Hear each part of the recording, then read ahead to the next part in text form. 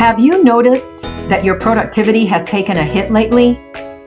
Maybe you're having trouble completing tasks or staying motivated. Brain fog could be the issue. Stay tuned. The following interview will help you get back on track with certain activities, foods, and supplements that support focus and mental clarity. This is Denise at Total Wellness Academy, and I am interviewing Wendy Creel. So thank you for being here, Wendy. I so appreciate it. So let me tell you a little bit about this amazing woman. She's a naturopath and a master herbalist and a dear friend of mine. So I just really, and I have to say, so you can find her at wendyswellness.org. Yes. And I have to say, the reason why this is so special to me is because we have so much of the same mission statement in our education part of body, mind, and spirit. And that's what Total Wellness Academy is too. So I just love that we share that commonality. Yeah. And thank you so much for inviting me to join you. I am honored. Oh, well, let me tell you, you're just a wealth of information. So our topic today is brain fog. And I know that we both talk to clients that are really struggling with all kinds of things. So I really wanted us to talk about what brain fog, like descriptions that actually could mean brain fog. So I just asked for you to maybe start with a few, and then I'll throw in a few and see if they coincide. Okay, well, it was very interesting because I had a text from a friend of mine this morning, and she says, "Do you have anything for memory?" She said, "I am taking my real estate." She's studying to be a real estate agent. And she said, "I cannot remember anything." Mm-hmm. Okay. So, and this is, this can be called, whether you call it memory loss or brain fog, you know, where you feel like you're in pea soup. They are about the same thing. And I don't know about you, but I find it in a lot of people that have poor diets. Oh, okay. Oh, well, that is such a good thing. And we need to talk about that a bit too. So my question to you is, when I hear a client say, "I don't know what's the matter with me. I walk into a room and I can't remember why I went there." Yeah. And I mean, first of all, I think we all do that to some extent. And sometimes that is trying to do too many things at one time. Yeah, we multitask way too much. Okay. And I really don't think we're designed to do that, but we're so stressed out. We're trying to do a million things at once. And that is taxing on the brain. Well, and I think that alone should help the viewers say, "Oh, good, I'm normal." Yeah, I'm normal. It's normal. We can't contain everything in that brain. Yeah, for sure. And this kind of brought up a question. And so my mentor and just amazing person that I went through several courses with, Bob Proctor, said that we all have a perfect memory. It's that we're not used to using that muscle. Yeah. What do you feel about that? I actually think it's biblical. I mean, really, it is biblical. If you read the word, it says many, many times, bring to remembrance, recall the word, you know. I do think we don't use enough of our brain, but, you know, our brain is also fueled by what we put into our body, how relaxed we are, and not being stressed out. And, you know, one of the things that I found, you know, when you go through menopause for a lot of women, you know, that's another thing that can, you know, affect your. Okay. So hormonally can be another one. Okay. All right. Wow. Well, let's start with some, we kind of got it defined a little bit. And so what kind of, I guess let's first talk about activity. What kind of activity can we do that would help support the brain function better? I mean, do you feel like I promote sometimes this belly breathing, deep breathing to bring in more oxygen and yeah, we definitely need more circulation going up to the head. And so deep breathing is definitely one. I think, of course, I'm an herbalist. So I think of herbs that are going to promote circulation up into the brain area. And, you can also do, memory exercises with your brain, memorizing. Do you remember in school, we used to memorize, we had to memorize things. And now nobody memorize, and that's a brain exercise. And I don't think anybody memorizes anything anymore. I mean, guilty. I don't even know my kids' phone numbers because I know we used to know everybody's phone number, because now it's in our phone. So our computer in our phone has taken over our brain. So our brain is not exercising in the right way, perhaps as much as it should be. Yes. Okay. That's a really good point. So I think you have some actual different tonics or herbs that you use for people. So just like your client called you today and said, what have you got for memory?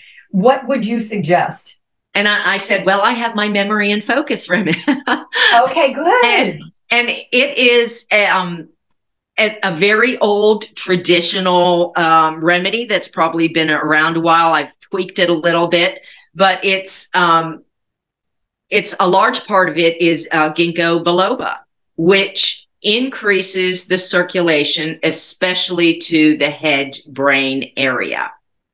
So ginkgo's one of the herbs in there. And then there's, rosemary. Rosemary has traditionally been called the herb of remembrance.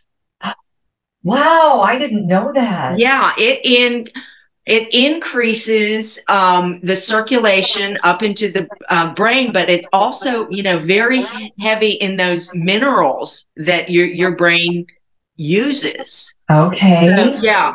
And it's high in oxygen. So rosemary has long been called the herb of remembrance. Wow, I love that.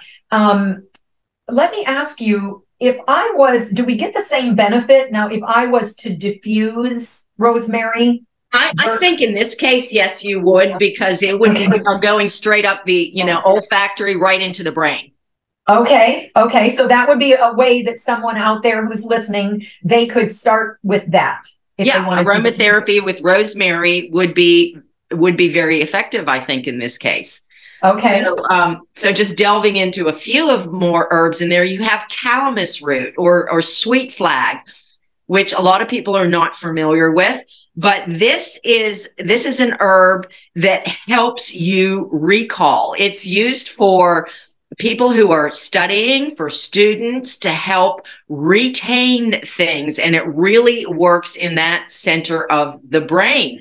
It's known as for most people who are herbalists, as a digestive aid. Calamus root. But, we in natural health know that the second brain is the gut. So when your gut is functioning well, your brain should function better. So there is calamus root in there, and then kola nut. Now, kola nut. So this is one that the Indian, like in Ayurvedic medicine, they actually, and a lot of the Muslims will use this. They chew on the kola nut in their culture. It's high in caffeine, and we know caffeine jolts the brain awake. So kola nut is used in this tincture, not in high amounts, but just a little bit to stimulate, the brain and wake it up. Oh, wow. Yeah. Well, and then you have, I'm sorry, would that be instead of my coffee? I've never tried the drink cola, a cola nut to make it, because they're literally nuts. Yeah. Oh my God. that I'm grinding up and then and tincturing. So I've never really tried it. And then you have a little cayenne. So cayenne equalizes circulation from the top of the head to the soles of the feet. So it's a great little touch of circulatory stimulant. So here you have a bunch of herbs that just, is geared to fire up the brain, bring circulation, and help memory retention. Wow. Can someone use that, pretty regularly, or do you take breaks? Yeah. There's no long-term damaging effects. It's not something you could overdo. Okay. Generally, tinctures are taken 2 or 3 times a day. Oh, okay. All right. Yeah. And the other amazing thing about your practice is that you grow a lot of your own herbs. Well, I wildcraft. Okay. I'm not really a gardener. There are some, but I wildcraft a lot. I always tell people that if I grew everything, I would never get out of the garden. Well, for sure. And you're already, we haven't even gone into the rest of your whole Kings Mountain Farm things that you do. So, yeah. So then I would ask, there was one, I think, herb that I have, at least in the past, have associated with memory or learning, which was St. John's wort. St. John's wort, which what's your thought? I think of that as a neuroregenerative herb also that protects, because, when you're thinking about memory, I'm thinking about, is the brain circulating? Right. And is the brain also detoxing while you rest? Yes. And most people don't realize that their brain, it kind of squeezes like a sponge when they sleep to, drain it of all this. It's like, what do you want to say? Flushing a toilet? It's flushing out, and it's flushing out all those toxins while you sleep. Well, and that goes right along with the whole body and how it regenerates and repairs at night. I mean, it goes along with the whole thing. Yeah, and if you're not getting adequate sleep so that your brain can do that. I mean, I woke up this morning at 5 a.m. and my daughter is up, and I'm wondering, why is she up so early? And when I left later, she was sleeping, and I said, why were you up at 5 a.m.? And she goes, what do you mean? Maybe I just never went to bed. And I'm going, what? Oh no!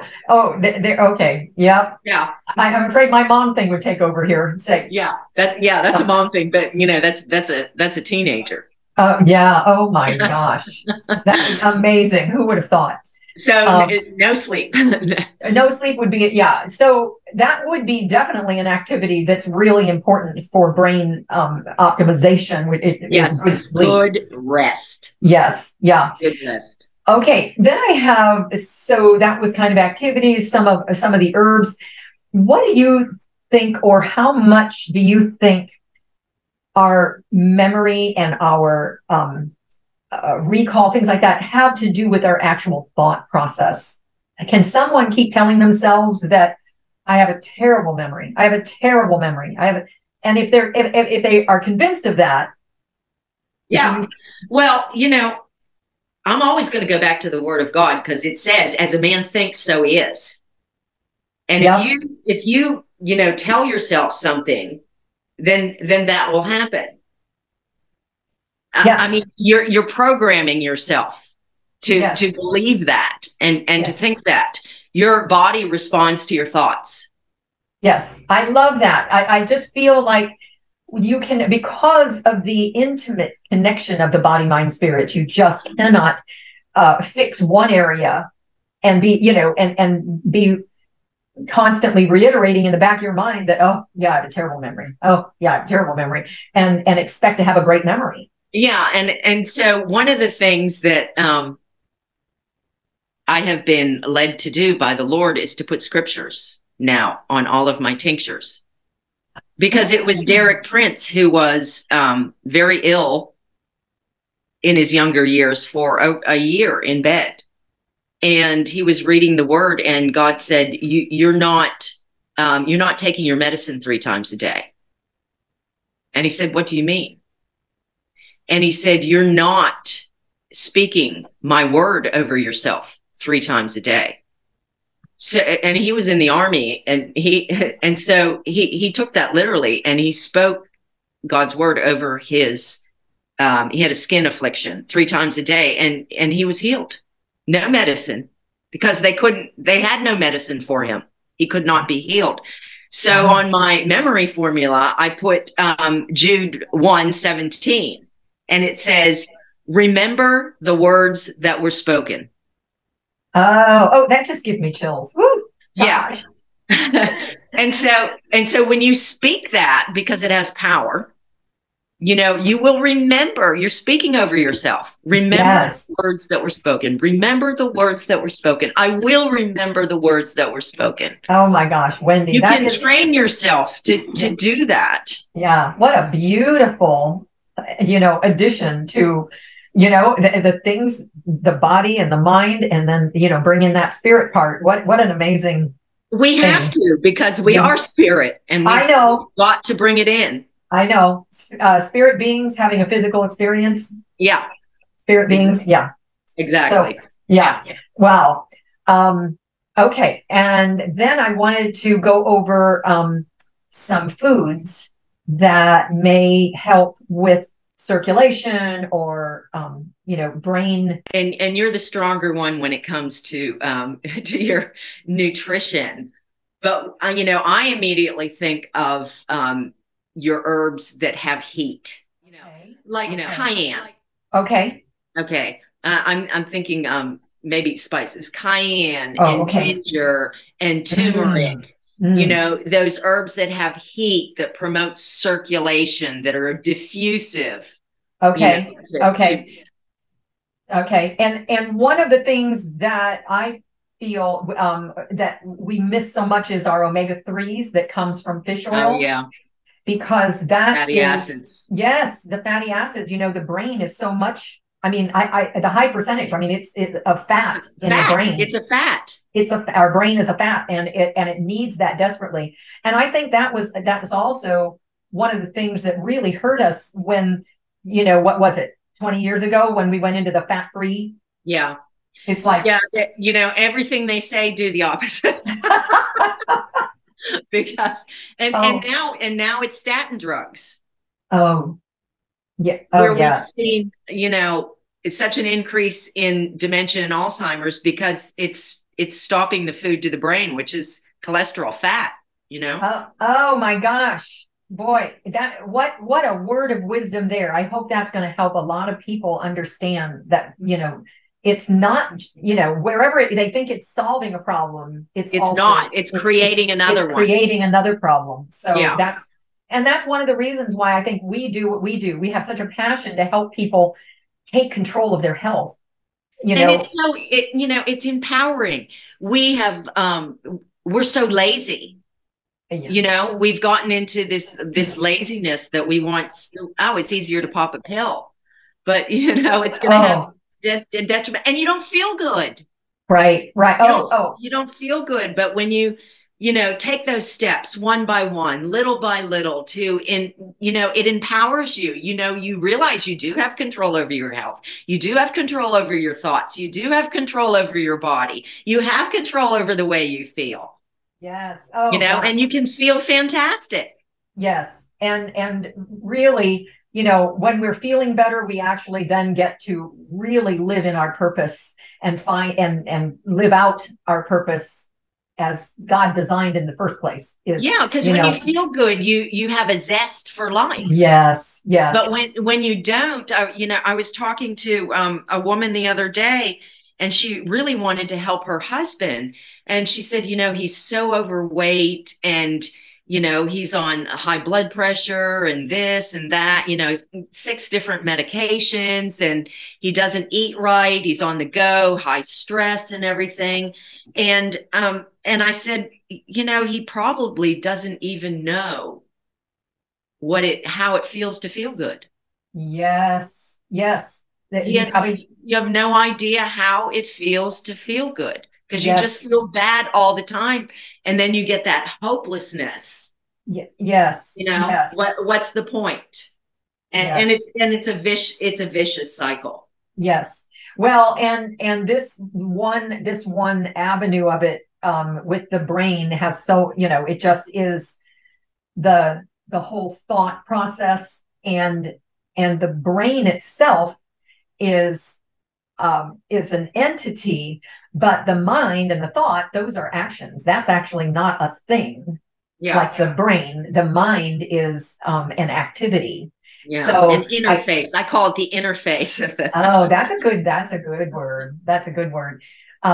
So I think that omega-3, the fish oil is really, really important.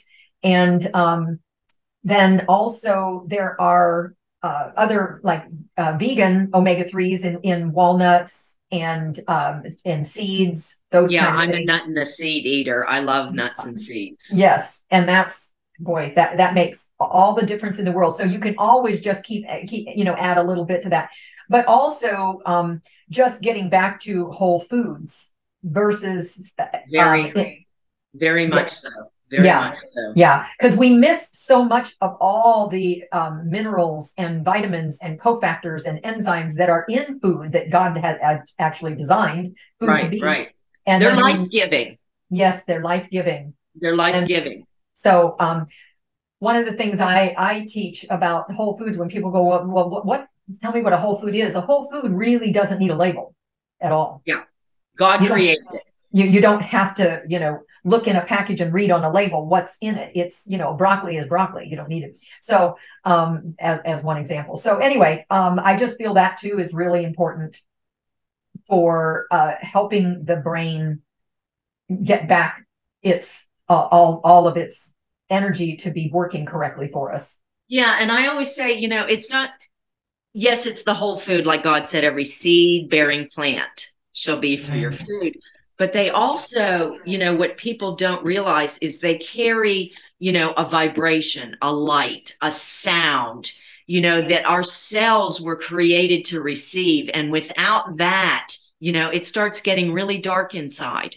Yes. Yes. Oh my gosh. What a beautiful picture of how the whole circulation of food into the body and how it really feeds. It feeds us in more than one way. And those colors, Yes. And we're supposed to eat the rainbow. Eat your colors. That's an amazing. Yes.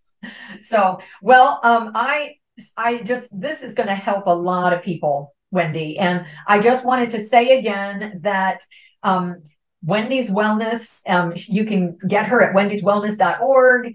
And is your email on there? Yes, it is. Okay. Yeah. So that you could actually ask Wendy information. You could make appointments with her. She is amazing, her information and what she's got, the tools that she's got to help you for just any and all kinds of ailments. So you've just been such a wealth of information for me personally. And I know you will be helping a lot of people through this. No, right back at you, Denise. You're an inspiration for me too. Oh, thank you so much. We just want to get people well. Oh, that's true. That's true. So thank you for joining us, and we'll say goodbye for now, and we'll catch up again real quick. Okay. Thank you, Denise. Okay. Thanks, Wendy.